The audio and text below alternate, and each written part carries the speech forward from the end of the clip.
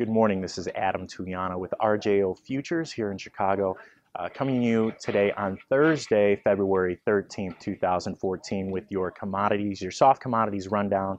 Two markets that we're going to look at this morning in a follow-up from last week's video is first the cotton market, and then we'll follow up and end with the coffee market. Starting out with the cotton, which is last traded 88.61. That's in the March futures contract, puts cotton up 24 ticks on the day.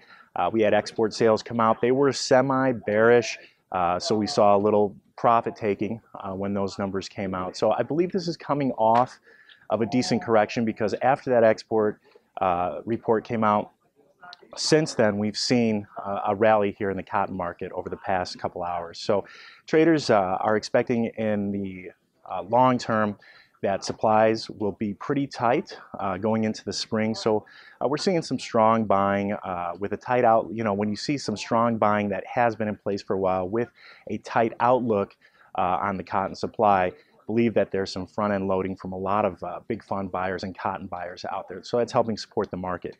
Last week in our video, we did talk about a bull pennant or a symmetrical triangle, and we were breaking out at that time.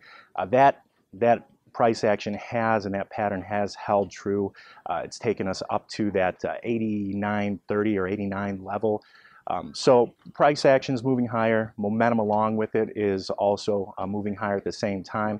We like to see that in uptrends. So I am continued bullish on the cotton prices, at least the 90 level. Once we break that 90 level, I think we can continue to go much, much higher in a relatively short period of time. So upside resistance on cotton in the March contract, 90, and then on the downside, support's going to come in at 86.66.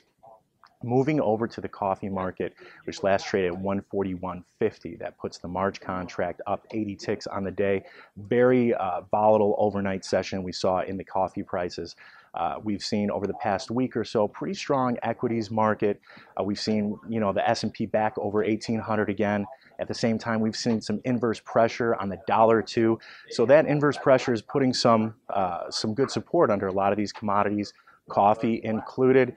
We are coming off what I believe to be a recent correction in the coffee market to continue this uptrend higher. So there's also been some reports coming out of Brazil, #1 producer of coffee, of some hot and dry weather out there.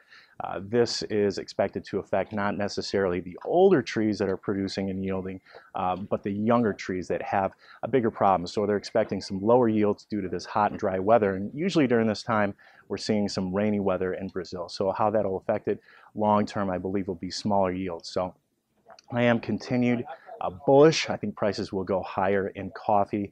Upside resistance 144 and downside support is going to come in at 135. If you have any questions on the futures markets, coffee, any of these markets, cotton, you can give me a call. You can email me. My information is below.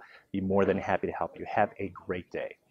Futures and options on futures may involve substantial risk and may not be suitable for all investors.